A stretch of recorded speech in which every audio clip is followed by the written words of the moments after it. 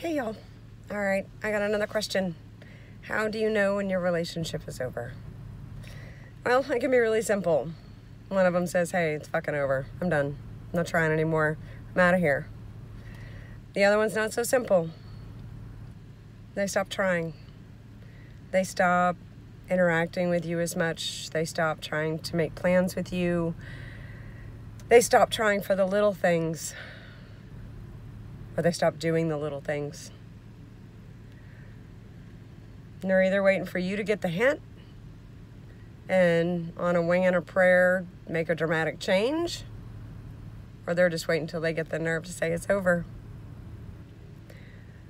I don't believe most relationships end without someone still being madly in love.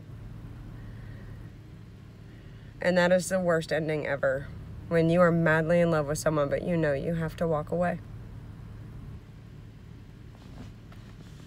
You know it's over when you don't fit into their life anymore, even though you're their spouse.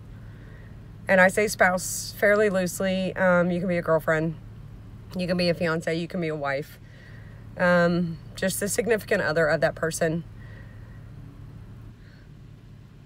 When you're no longer their go-to. As far as when they're angry, they call you to calm down.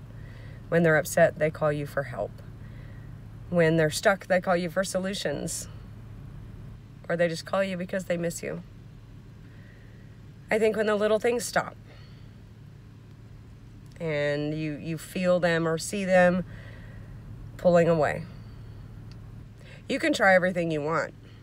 But when one person's done, they've pretty much made up their mind. They're done. And honestly, I think a lot of couples try to save it before they walk away. Because again, the hardest thing you'll ever have to do is walk away from someone you're madly in love with. But if they're not madly in love with you, it's probably best. So, like I said, it's either one of two ways. Either one person says, hey, it's over. You know, we've tried. We're not doing this anymore. Or there's the little signs that are leading up to it. That if you notice them early on, there is a chance of repair. Sometimes not. But sometimes there is. But it's generally, both are pretty clear.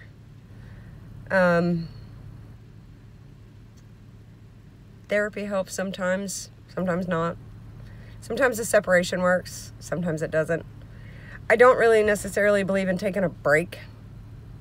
I think a break is only more confusing. It needs to be, we're done, or we're going to work through this. But other than that, how do you tell your relationship's over? It stops. It's easy to be, it's not easy, but a lot of people find themselves in a relationship that is over, but nobody will say it. And sometimes you gotta say it. All right, that's sad. It's depressing. But that was the question. Do I hate me because I tell the truth? It's all I'm ever gonna tell. If you got a question of your own, email it to me at onehonestlife@yahoo.com. Text me, PM me, call me, and I'll answer yours too. All right, like, subscribe, and share the bar bitch. Talk to y'all later. Bye-bye.